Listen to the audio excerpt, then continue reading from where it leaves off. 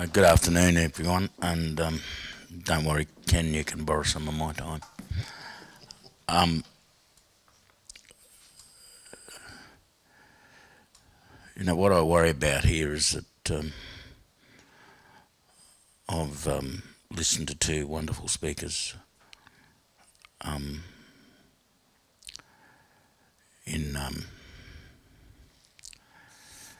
Eva and Warwick, and there's nothing I disagree with. Do you have any specific observations on the issues? Eva said that there was no evidence, for instance, that income maintenance had made any difference to the welfare of the Aboriginal societies in which, or communities in which it had been imposed. Is that a view that you share? Yes. I work in a space where we do research. We constantly question what's happening. We analyse things, and there's nothing I've been able to discover that, in fact, would be clear justification. For example, of the Northern Territory intervention. And we look at other areas where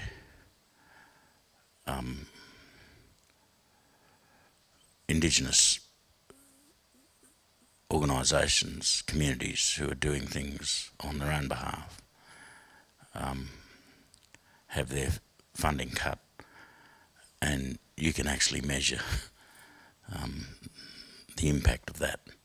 The existing community organisations, particularly community councils who were doing municipal work, were isolated. They lost their funding. It all went to the shires, and it had a huge disruption in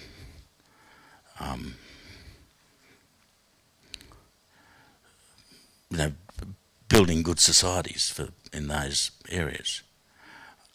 And many people opted out because they were marginalised. So that today, in many of these shires, the remoter shires, you have massive non-elections. People refuse to stand for election. So you have whole wards that don't have representatives in the shires, and people get by somehow. I don't know. And there are two things in reaction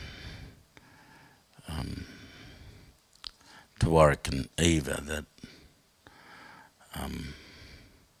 strike me. One depresses me, and that's about the othering, and I think present estimates that there's something like 1.5 million people in the country who'd be considered as living in poverty.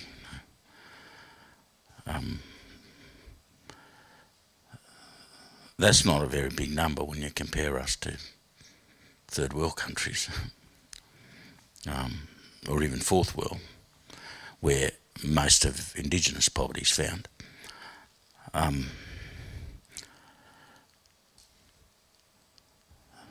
So the othering is, depressing, and to those who feel that they're branded as leaners, welcome to the world of othering.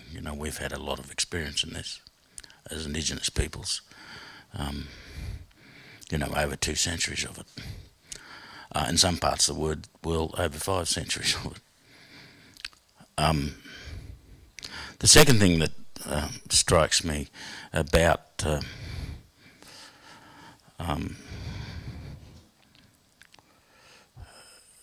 whole emphasis on the market and how it's going to be the saviour is that we really, and I think this comes out powerfully from what Eva said, we really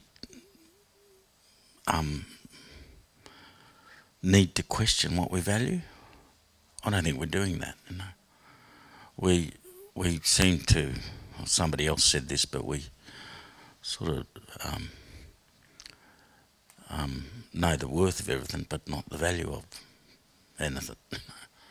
And that's where I think lifters and learners and having a go, catch cries, fails us because it doesn't allow us to sit back and pause and as a collective say, well, what do we really value here?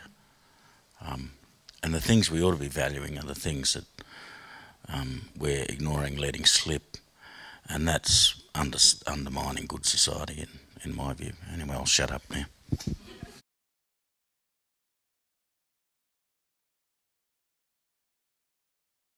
Sadly, I don't have that much to tell you, except, you know, welcome to public policy.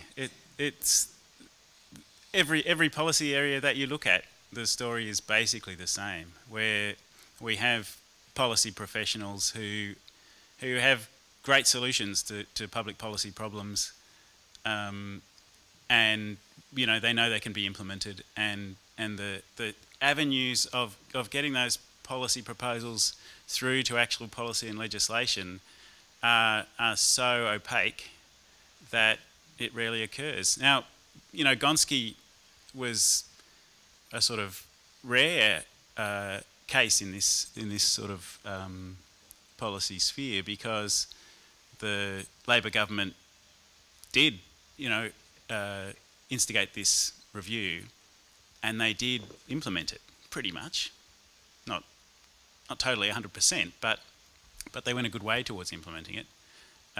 But it costs a lot of money, and the coalition government came in, and as I said in my talk, the people who currently hold the purse strings are the people with the power in our society, and they have no incentive to create a very well-informed, strong democracy, because it's the biggest threat to them.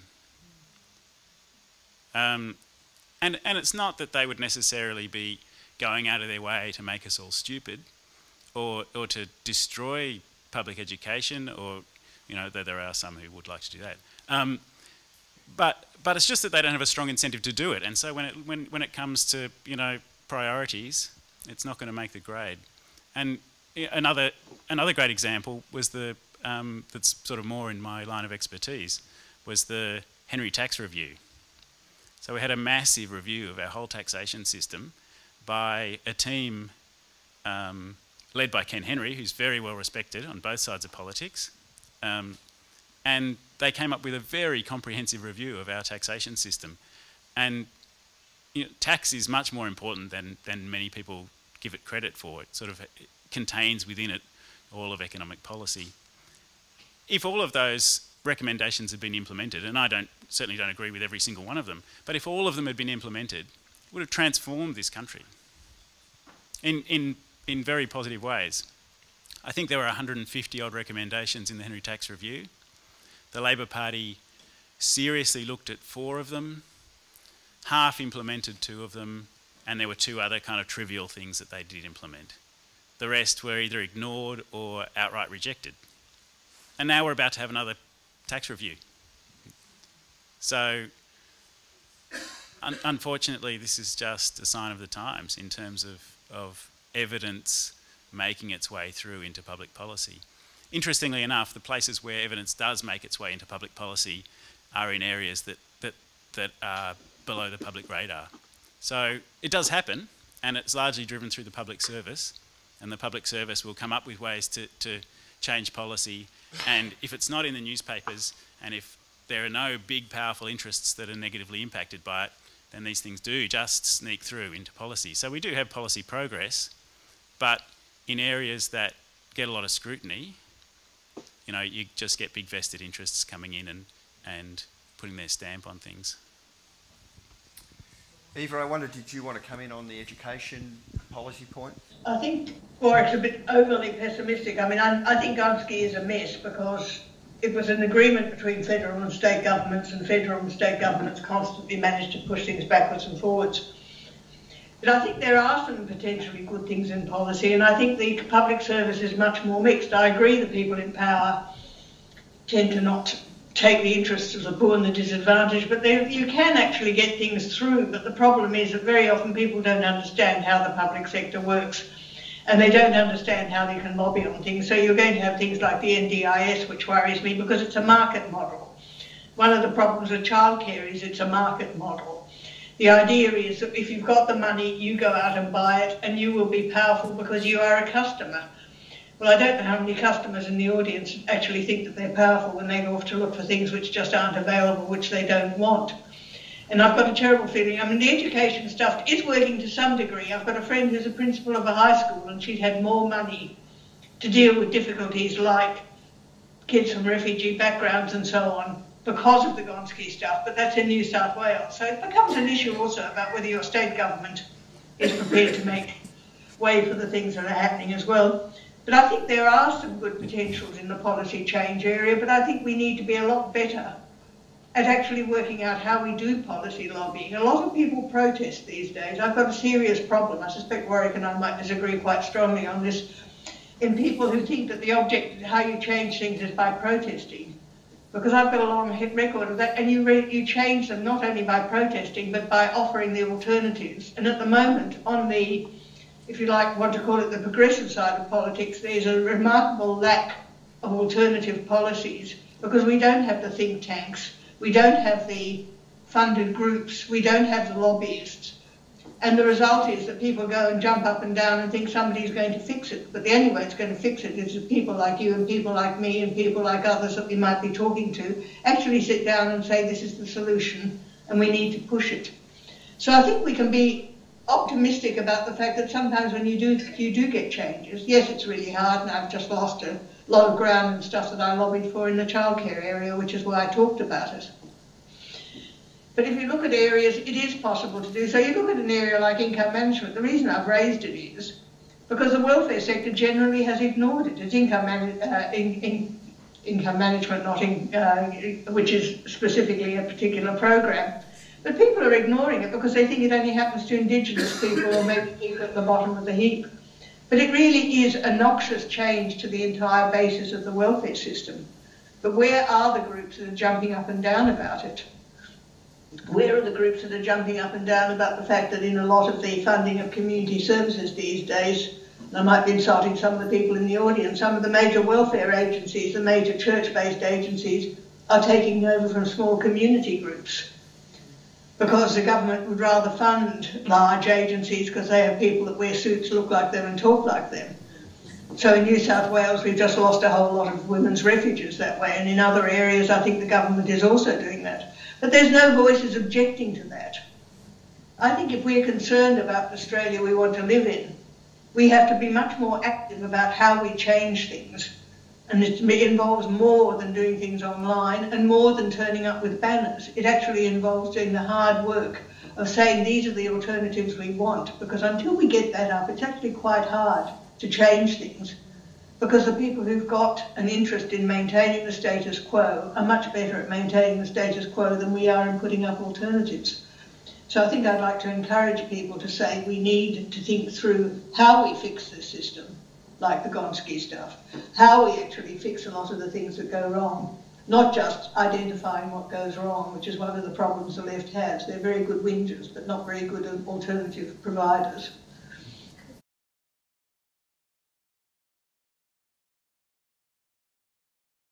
Thanks for that, Karen. Because everyone's got a silver bullet solution, of course, that will fix everything, which is nonsense. There is no silver bullet solution. Can I just take your question sideways to a local issue, which was the City Council has been looking at the provision of HAC services, home and community care, to elderly and infirm and disadvantaged and disabled citizens. And the council's conversation was, if I bring it down to a nutshell, it's too expensive, we're losing too much money, we can't run this, we need to find another way. Huge outcry from the community, as you would expect. Massive outcry. Any solutions proffered? None. The solutions were council should suck it up. Now, leaving aside the fact that federal governments can create more money, and leaving aside that councils make decisions every day about whether they put a stop sign in or a tree on a nature strip or build a magnificent theatre in partnership with a secondary college, which is an outstanding decision. There is obviously other choices. And Eva Cox just referenced what normally happens when the provision of a community service is put out to tender. It will go to those organisations who have the capacity and teams of professional tender writers who will write a low-cost tender and deliver a highly marketed response, and they will crunch the local people who deliver that service so that the service fits the budget. I don't know much about HACC. But what I do know is this: it's funded. It mightn't be funded entirely. So is there another way that this community, as a community, could think about creating some vehicle? Because when I look at all the NGOs I know, they all started generally in the same place, and they generally started around someone's kitchen table, Anne Lansbury, with a group of people saying, gee, this is a problem, someone should do something about this. And then there's usually an awkward moment of silence as the people around the table or at the bar at the pub realise there is no one to do anything about this, and all that's left is me and us, and me and us begin to start a conversation about what will we do about this thing. And we need to continue those conversations, and then we need to move it from being a collectivist to an activist, and we need to then start to create local structures to deal with local problems. But as we create local structures to deal with local problems, we can begin to shape policy at a local, a state, and hopefully a national level. If we look for national solutions to local problems, we will get interventions, and we'll get more of them for other disadvantaged groups. So that would be my simple solution. It's not a silver bullet, there's no easy way. Who wants to take it on? I think Eva's got the answer to your question. It's a rather novel suggestion that we should go and ask people what they want. And you know that example of the West Australian government's desire to close down 237, I think, Indigenous communities with no plan as to what happens to those people once they close off the municipal services, and they gravitate into the regional towns and centres. And there's a massive shortage of housing in those places as well. And what you have there, the example there is, you know, what I call, within the other, there are others. And they are manipulated for politics and bad policy to demonise and justify government action. When in fact, if you look at Indigenous Australia, most of it is doing pretty well. You know? And I gauge that from 10 years of working with the Indigenous Governance Awards and getting around the country and looking at Indigenous success that never hits the airwaves. It's never celebrated, it's never reinforced, it's never out there. What we get is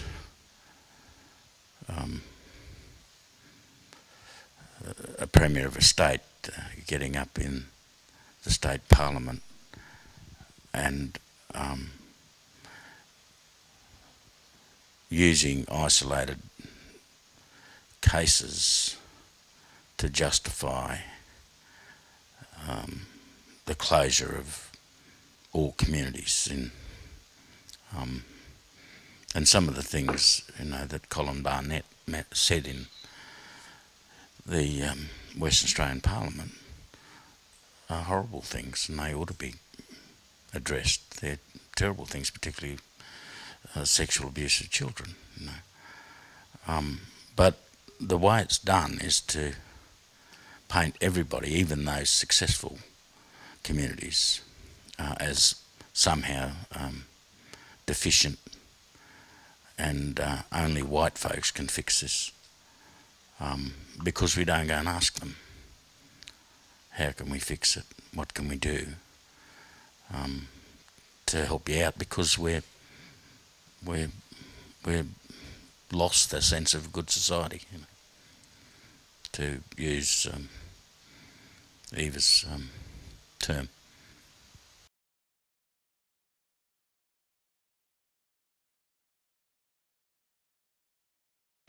Yeah, well, that's an area I've done quite a lot of work on. In fact, just picking up, and I mean, I don't know whether Mick has seen, we produced a Journal of Indigenous Policy where we pointed out that there's a lot of evidence around about what works in Aboriginal communities, interestingly enough, produced by people like the Australian Institute of Health and Welfare that produced 15 criteria of what works, which starts with bottom-up, culturally appropriate, in consultation, etc., taking time, all of the things that we know work. And what doesn't work is top-down, cookie cutter, etc., etc. So that's available on the UTS Yambano website. And we know what works, and I think what we're saying is that this stuff, we know it works in Indigenous communities because it comes from a very respectable authority and also comes very much from the community consultations as well. And I think, you know, I mean, yes, I agree, evidence-based can be very limited, but, you know, speaking from a feminist viewpoint, it depends what you take as evidence. There's certain types of evidence that has limits. And if you look at the stuff I was talking about with the income management stuff, what's very interesting is that this is an evaluation done by the University of New South Wales and a consortium that they headed up, which tried, because they get a lot of government evaluations, to be absolutely clear and fair. It was a government-sponsored evaluation, and even they could not find enough stuff that said clearly there's any merit. And they were looking at statistics, which I know have certain problems, but they were looking at official statistics and said none of the areas that have now had up to 7 years of income management showed statistics which showed themselves as fairer and, you know, as safer and or higher school attendance. All of them showed negative statistics. Now, I know that's a limited measure, and I know some of the people that got income management actually said they liked it because they felt safer with it. But then the point is that if that doesn't turn up in the overall statistics, there's also the factor, if you ask people questions, that they tend to say they like things because it's rude not to say they like things. And I think we've got to be careful when we talk about evidence-based type stuff, because statistical evidence can be very rough and very difficult and doesn't always, you know, I'm a researcher, I teach research methods, or I did, that it doesn't always reflect what's going on.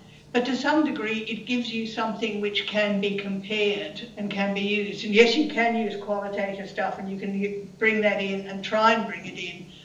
But sometimes when you're having passionate arguments with politicians and various other things, the only way that you're going to get somewhere is by using some of the cruder, hardline statistics. So it's, in a sense, the arguments are always about trying to negotiate, trying to push things up, trying to do things. There's not right ways and wrong ways in a very rigid sense about what you use. But what you've got to use to some degree are those things which carry a wider level of conviction. And yes, that can sometimes act against it. There's a lot of stuff in the Indigenous area which doesn't measure it. There's a lot of stuff where qualitative measures are better than quantitative measures. But when you're actually arguing with politicians, I hate to say it, I used to say to my students, if you know what the answer is, use quantitative measures. If you don't know what the answer is, you use qualitative stuff. Because the quant measures are the only thing very often that counts with politicians, because they can actually understand percentages. And it makes the arguments very difficult to argue. They can ignore them as well when they don't want to hear them. But at least you've got some capacity to do that. And I just think you have to be flexible about how you actually do it. And that's why I think we need a whole lot more progressive stuff coming up which says this is the evidence, and point out the fallacies with some types of evidence, point out the flaws with it, but don't reject it because it's the only thing we've got in any cases. The other argument I used to put to my students is politicians can make decisions without any evidence and constantly do. Lobbyists and advocates need the evidence because we don't have the power. So we've got to actually work out how we create that sort of balance.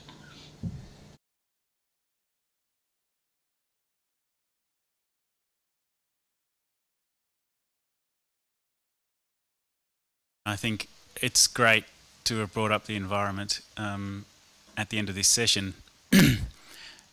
If I put a label on myself as an economist, it's as an ecological economist, which does not mean that I discuss ecology as part of economics, but what it means is an acknowledgement that the economy is part of the ecology, and ultimately all wealth collapses down into the land, and you know, the natural environment being part of that land.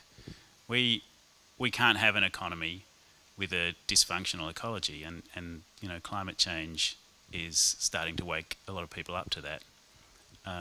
But there are plenty of examples throughout history where ecological collapse has brought about economic collapse. And I take your point about ecosystem services. I feel very torn about this subject. It's a very big topic in academic circles, and the notion of putting dollar values on environmental services, I think, is very fraught.